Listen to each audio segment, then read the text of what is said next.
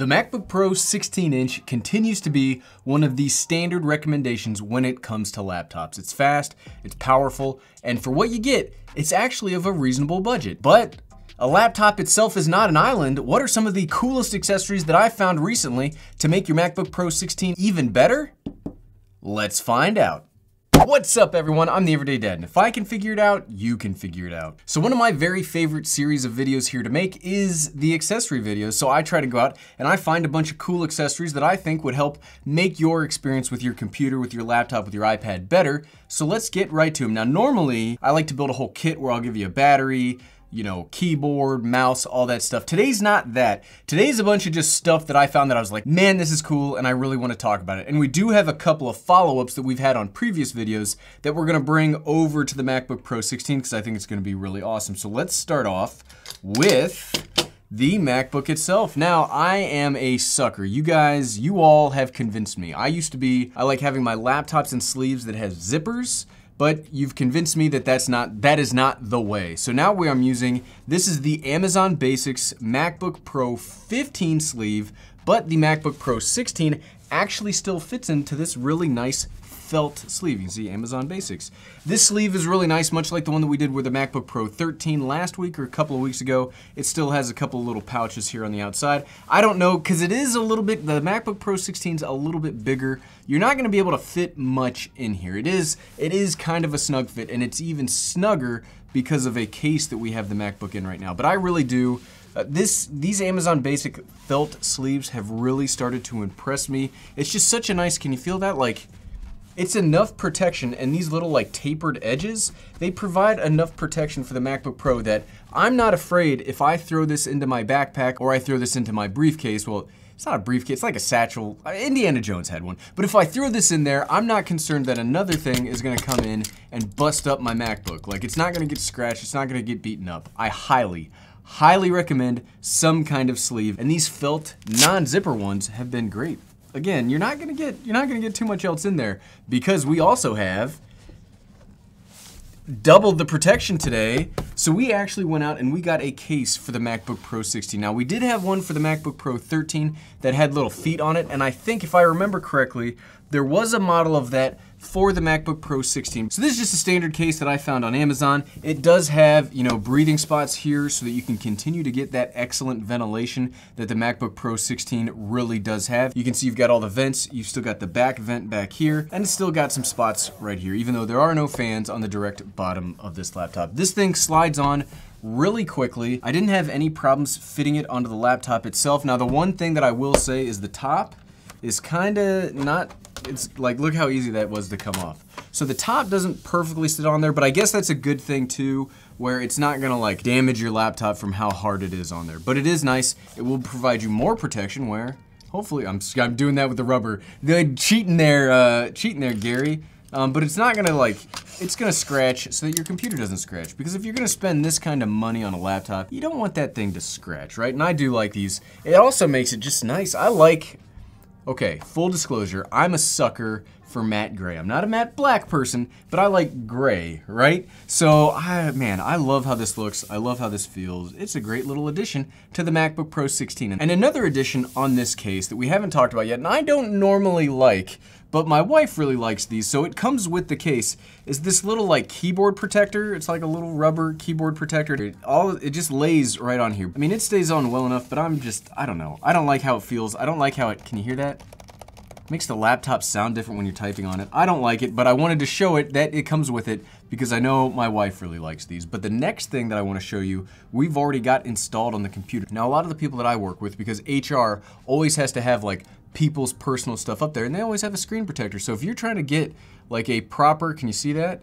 You can't even see what's going on anymore. If you are looking to protect what's on your screen from outside eyes, you can get one of these really sweet privacy screens. So what it is, it magnetically goes on the screen. So when you're looking at it, right here, so when you're looking at it, you can see it. But even when you start turning it, like, so somebody sitting next to you may not be able to see what you're looking at on your screen. And it could be, you know, one of the things is privacy becomes bigger and bigger deal. Like, you don't want people to see like your login accounts. You don't want people to see your phone number. I like the thought of this magnetic screen protector. I was kind of nervous at first because I didn't think it was gonna stay on here too well, but it's really on there. It's a really good, and then it's just also a nice screen protector when you don't actually want to put a screen protector on there. I'm a big fan of this. It also has the benefit of, because it's a screen, it makes the glossy screen a little more matte. So as you can see, I've got my light right here. And instead of just totally reflecting everything like right back at you, it's a nice smooth and soft. It softens the light a little bit. So it should be a nicer viewing experience. I really kind of like this thing, and it's, just look at it. It's really neat. I like privacy and I like protecting my personal information when I'm out and about and not showing it to, you know, the entire internet. Probably should have thought of that first. And then another thing we've got in here that's for privacy is a camera. So something I do with like my computers here at the house is I always put like a sticky note or something over the web camera if I'm not using it, because again, the Reddit threads and the Reddit posts of people like hacking into web cameras terrifies me. So I always have something covering it. This one is just like a little sticky thing that you can install right over your webcam. And then you always have like a built-in little webcam protector. There you go. It's so easy to move in and off, and you have it with you wherever you go. So if you are a little paranoid, like some of us, about your webcam maybe being turned on without your knowledge, you have a little thing on here to protect yourself, and I like it. I like it. Today's theme started off with protection, you know, protecting the MacBook, protecting yourself. But let's move on to some of the other cooler additions that we have a lot to get through still today. So the first up, and this is gonna seem kind of weird because normally on here when I bring up a mouse, it's a Bluetooth or a wireless mouse. And I'm specifically bringing on this Razer Viper Mini because I bought this for my editing rig and I've liked it so much that this is gonna be the mouse that I carry with me from now on. Like I love this mouse. It's super lightweight, it's crazy accurate. It has enough customizable buttons that you can get both productivity or gaming if you want to get gaming done. It's crazy lightweight. Like, I find myself like moving it by using just 2 fingers to pick it up. You don't really have to manhandle this mouse. It is wired, but I've been finding that I like wired as opposed to my Bluetooth. I've been having, it could be something with my studio or something with my house here, but I've been having some Bluetooth interference recently, and I've had problems with my wireless mic. So I did buy a wired mouse. It comes with a high quality cable here. You don't have to worry about something going wrong with it. It is USB-A, which this is a USB C platform, so you will need something that we're gonna talk about here in a moment, but I love, this might be one of my favorite mice of all time. I really like the Logitech MX Master 3. You've heard me talk about that all the time, but there's something nice about having a device that doesn't need charged. It's super lightweight. It's RGB, right? We love RGB. It's RGB. I love technology that just works, and this doesn't break the bank. It's not like a crazy expensive mouse. This is a good mouse. Next up is something, so the thing that irritates me most about the MacBook Pro 16 is the charger and the cable. I like that the charger's the way it is, I like that the cable's as long as it is, but it's kind of a pain in the butt to try to manage the cable and the charger all at the same time. So this is just a little device that I found that just, it puts it all in one. So it's this little plastic case that you put your charger in, but it also has cable management for this cable that you don't always want it to be as long as possible because this thing gets so crazy long.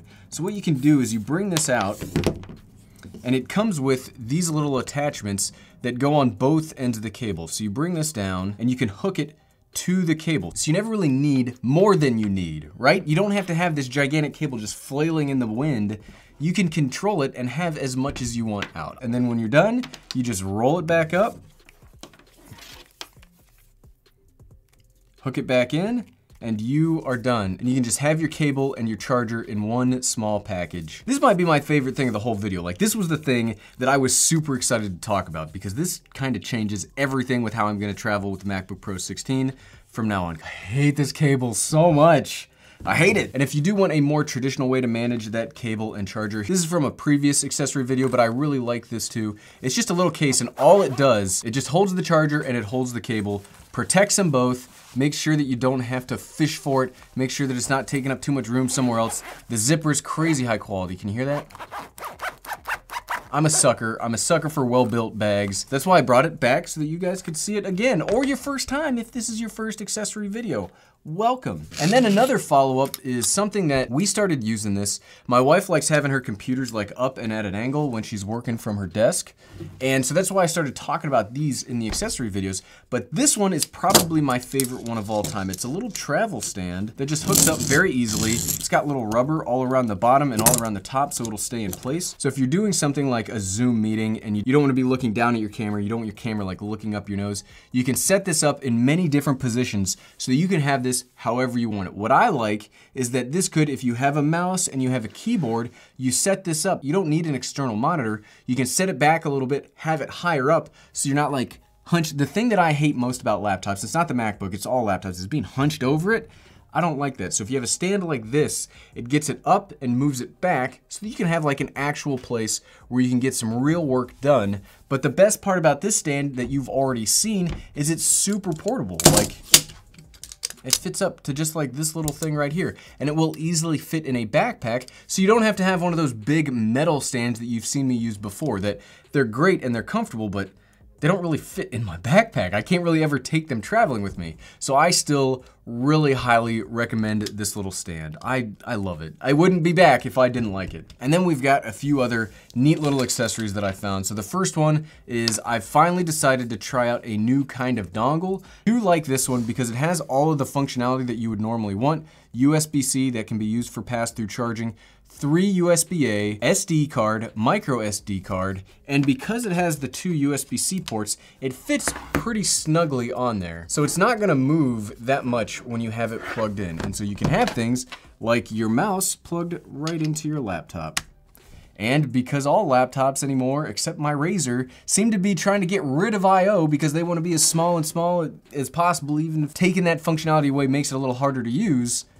Cough, cough, every laptop manufacturer, you're gonna need dongles. This one's not too bad. It's from a company called Razer, but it doesn't matter because there's thousands of these. If you look on Amazon, you'll find these all over the place. Speaking of dongles, you may not want a full dongle just to use your mouse. So something that we found and something that I really like, because these are hefty. If you know me, when I talk about tech, I like tech and accessories and gear that has heft, because to me that makes it seem like it's higher quality. So these are basically just a standard USB-C to USB-A. So if you have something like this Viper Mini, you can easily convert it to USB-C, and then you get it because you can plug it straight into your laptop. There you go. The RGB starts. You don't have to carry around a full dongle if all you want is mouse support. Maybe you have a Bluetooth keyboard, and you just want little things, so you don't have to bring along a full dongle. And this came in a pack of 2. That's why I have 2 of them. Here's another kind of oddball recommendation. This is more for like a creative, a video editor, if you're doing a lot of this stuff. This is a Datacolor Spyder X calibrator. So what this will do is it will calibrate your monitor, whether it's your laptop monitor, if you have external monitors because you're working from home or you're using your laptop as like a hybrid desktop thing. All monitors come calibrated from the factory, but that calibration means different things to different brands, and they're all a little bit different, especially when you watch a video like this. What I'm gonna see on my monitor is gonna be different than what you see. But the way to make that as neutral as possible is to use something that calibrates to a professional standard, and these are expensive, but you can find them on sale all the time. All you do is you plug it USB-A, it's got software, you just lay this thing, it unhooks like this, you lay it over the monitor, and it takes minutes, and your monitor will be calibrated, and you don't have to worry that your teal and orange LUT that you bought from somebody will look too weird. I mean, it'll look weird, but at least you'll know that it looks weird on purpose, and it doesn't look weird on accident.